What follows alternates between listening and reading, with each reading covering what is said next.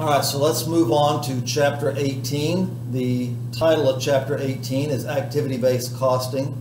By the time we get through all of these little video presentations, we will cover all of these learning objectives. This first video is mostly going to be centered here on the first objective. So the hardest part of determining product cost is determining the proper amount of overhead to assign to each product, service, or job. We're going to focus mostly on products and jobs. I may say this a second time, or a third for that matter, but direct materials, direct labor, these are generally not difficult to determine at all. But factory overhead is sometimes very, very difficult.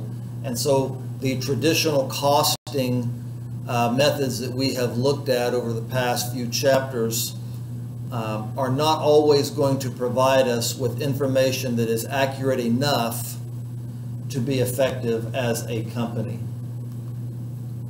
So, speaking of traditional costing, whether we're talking about traditional costing or activity-based costing, the goal is always the same. We want to allocate costs as fairly as possible to each of our products. And if we make one product, we don't ever have to do this.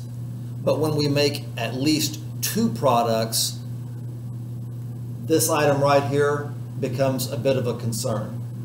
When management has more accurate costs, better decisions can be made. Of course, that's going to be true.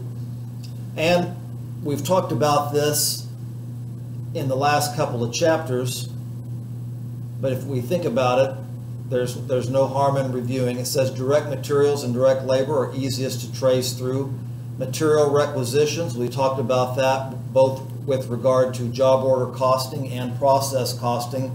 And then payroll timesheets, we really got into that more in the job order costing process. So traditional costing uses a single predetermined overhead rate.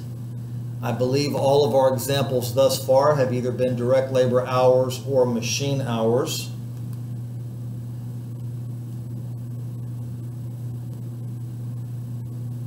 So let's think about job order costing, where there's a high degree of specialization and customization. Direct labor cost is going to be our most relevant activity base. And traditionally, direct labor in pretty much any type of industry was a huge, huge part of overall cost. That is no longer the case. So we can do this, we can still do this, but there has to be a very high correlation between direct labor cost and overhead cost. If there's not, traditional costing will not serve our purposes very well. The same thing can be said with regard to process costing, where machine hours has been assumed to be the relevant activity base, and this can still work, again, if machine hours are a major component of total overhead costs. Otherwise, traditional costing may not serve us well in a process costing environment or process manufacturing environment. All right, so it says, why do companies need a new approach? Well, it says there's been tremendous change in manufacturing and service industries. We are going to, again, focus primarily on manufacturing. As technology has improved, there has been a decrease in the amount of direct labor used. Most industries are not nearly as labor intensive as they were at one time. It says a significant increase in total overhead costs. Well, let me say this. Overhead costs have been an increasing portion of total costs, largely because direct labor costs have gone down. It says may be inappropriate to use a single predetermined overhead rate based on either direct labor or machine hours when a lack of correlation exists. Now, that's that's pretty cryptic, and you may not know what we're talking about just yet, but stick with us, and I think this will become clear as we go. A lot of these companies are becoming more and more diversified, more and more complex. They don't want to rely on a single one or even two products, so their manufacturing processes are consistently refined, products are added and dropped, and this is where this concept of activity-based costing versus traditional costing may be appropriate for a lot of modern manufacturers. So, activity-based costing is another approach other than traditional costing that we've studied so far in allocating overhead. So again, in activity-based costing and traditional costing, direct labor and direct materials are treated the exact same way. The differences only come into play when we start talking about overhead. So we're going to talk about, and we're going to get into this here in a little bit, but we're going to start looking at allocating overhead costs by way of multiple activity cost pools and multiple cost drivers. This will become clear as we get further into the presentation. So we've got some definitions here. An activity, because we are talking about activity-based costing, is any business action that causes a cost to be incurred. It says we've got some examples of activity cost pools. Overhead costs attributed to a distinct type of activity. They've given us two examples here: purchasing materials, setting up machines. So I want you to understand we're not talking about the cost of the materials. We're talking about the cost of ordering those materials, procuring those.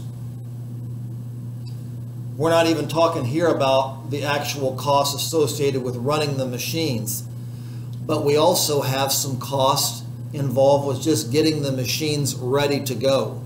A lot of these machines require a lot of setup time before they can operate at optimal efficiency. And then we have the final definition on the page, cost drivers. It says any factor or activities that have a direct cause-effect relationship with resources that have been consumed. So the resources that have been consumed translate into dollar signs, specifically dollar signs related to overhead. Okay, so stick with me, and we're going to get to some examples. ABC allocates overhead costs in two stages. Stage one, it says overhead costs are allocated to activity cost pools. We're going to look at some examples. And number two, these overhead costs are allocated to cost pools, are assigned to products using the cost drivers that we previously discussed. And so again, should go without saying, but the more complex a company's manufacturing operation is, the more activity pools we're going to have, and the more cost drivers we're likely to identify. So this is a really good slide about overhead costs, and we have some departments here. We have a purchasing department, storage, a machining department, and then we have the company or the factory supervisors. So these represent activity cost pools. So again, for the year, let's just look at purchasing since it's the first one. The purchasing department has a certain amount of costs through salaries and so forth that they incur on a yearly basis.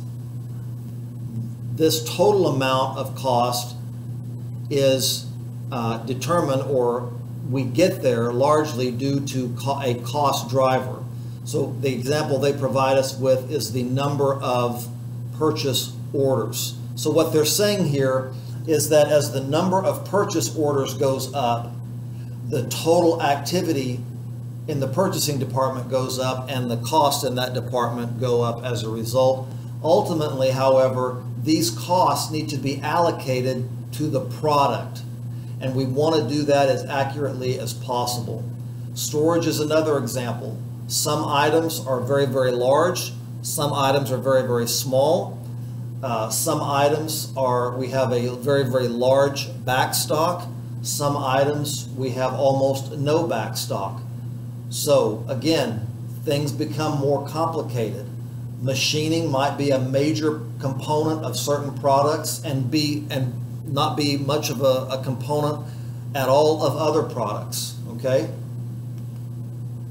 So we've got some examples of activity cost pools and some examples of cost drivers, and you can see, hopefully, you can see that there is a there is a direct cause and effect relationship between each one of these.